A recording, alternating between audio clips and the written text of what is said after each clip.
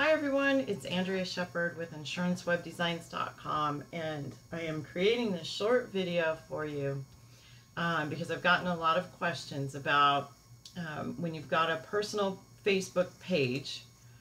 Here is my personal Facebook page. This is my Facebook account, okay? But I also have a page for our business, InsuranceWebDesigns.com. So when you click on the Facebook logo, you're going to come to what's known as your Facebook wall. This is your wall, your news feed. Either or. Well, actually, I guess this is your wall. And this, when you click on the icon, is your news feed. Okay? So, when you want to post as yourself, you can do it from your news feed. You can do it from over here. You can click here to get to your own wall, and you can post there. Most people do it from here, or their phone, actually.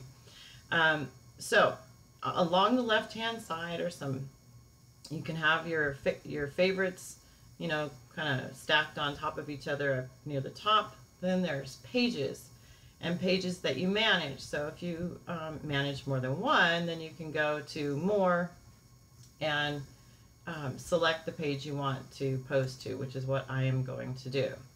So if I want to make a post for Insurance Web Designs, I'm going to click on the page for Insurance Web Designs. Okay, so when I go to write something here to post, you'll notice that here it says posting as Insurance Web Designs Inc.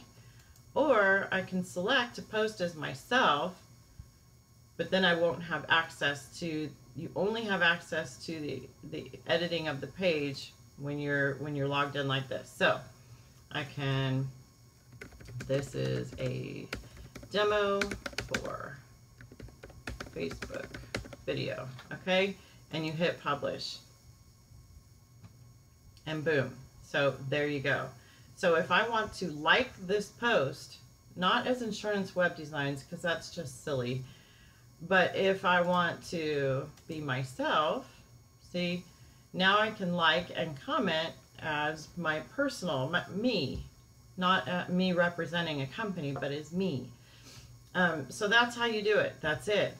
There's nothing more complicated. So business accounts like this, business pages, are tied to personal pages. A person has to be an admin of a business account. So you can't just have a business page with Facebook. You've got to have a personal, you don't have to use the personal account. You could have it solely so that you can manage a business page, but you do have to have a personal account. So anyone who comes to your Facebook business page cannot tell how many admins there are for the page. So like there's multiple admins for Insurance Web Designs, but you wouldn't know that because it doesn't share that information, which is good, right? So it doesn't matter what your personal account is.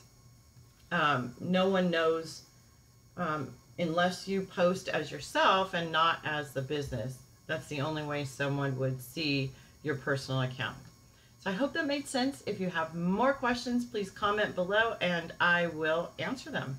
Thanks.